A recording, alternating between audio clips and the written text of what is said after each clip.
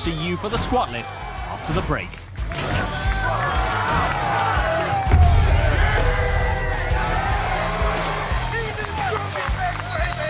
Last year, got a stupid injury, dislocated my toe pulling the truck. It wasn't pleasant, I felt it go straight away, right at the start. And obviously, when you're in a competition like this, you try and block out pain and just keep going. These things we do are stupid, you know? We're all a bit stupid, the guys that do this, but it's not something you're going to just be able to just jump out of your sofa and have a go at. You need to practice them, warm up definitely. You've got to progress through the weights. And this year, a little bit more preparation beforehand, and I'll be okay. Well, Laurence Shahlaei is the favoured athlete in this event, no doubt about that.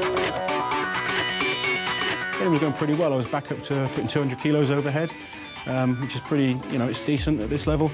And then all of a sudden the next morning, couldn't lift my arm over my shoulder. I've had a cortisone injection to try and help me get through this contest. But long run, I need to get the shoulder sorted, really, if I want to get back to kind of, you know, aiming to get on the podium or winning World's Strongest Man.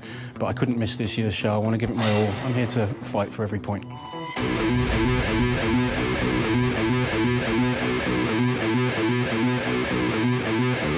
Everyone here is a big, strong man. They lift big, massive weights.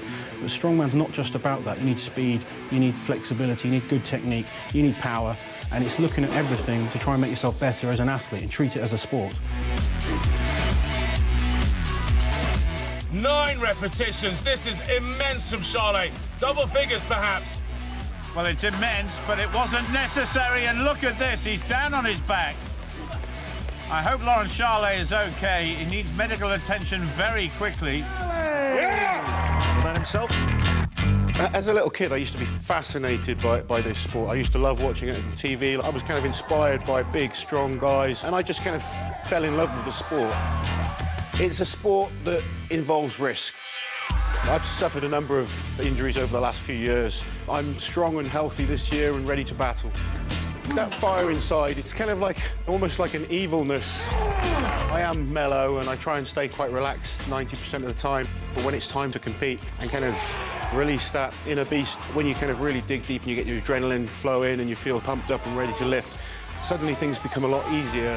That's how you kind of cope with the massive, crazy stuff that we do. Heavier and heavier. Oh, goodness. Oh.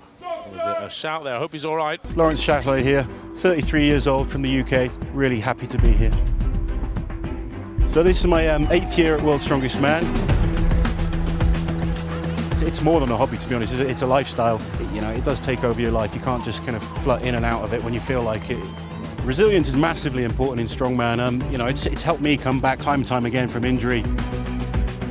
You know, it's so easy to kind of lay down and just kind of give up. But if you give up, it's over. You're never going to get that chance to prove what you can do. And this year I've come back, I've kind of had the best year of my career so far, winning Europe's Strongest Man. And now there's only one kind of step up from that, and that's to try and win World's Strongest Man. Yeah. I think that fact that I've kept coming back from so many knockdowns has probably been my legacy more than anything. You know, I've won some fantastic competitions over the years. You know, when I get people message me telling me that I've inspired them and, you know, it's helped them in their walk of life, that means more to me than any titles do. So for me, definitely that's kind of, you know, what I want my legacy to be. The competition-wise, that's for me, but if I'm inspiring other people, then, you know, that's really humbling and just such a nice feeling to see.